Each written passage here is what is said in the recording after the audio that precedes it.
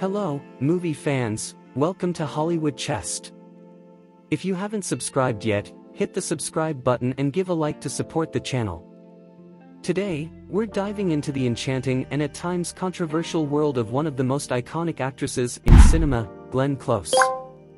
Stay with us until the end. We have some surprising facts about Glenn's life that you certainly won't want to miss.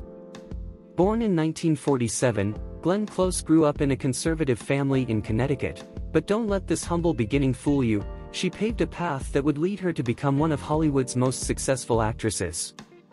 Before we delve into Glenn's career and controversies, let's reveal the first surprise. Did you know that Glenn spent part of her youth in a religious cult called moral rearmament? That's right. But how did she get out of there? Well, that's a story for the end of the video. Glenn Close's career is marked by complex and powerful roles.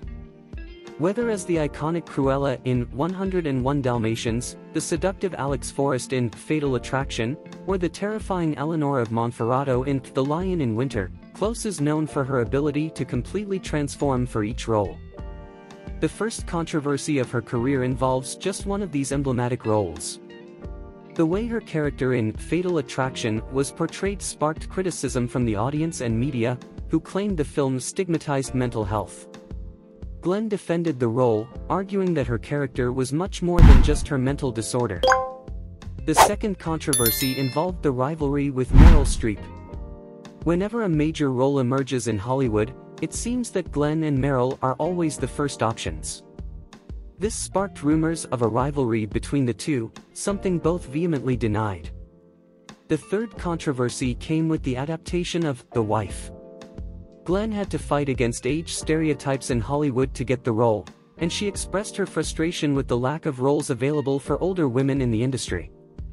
The fourth controversy involved the Oscars.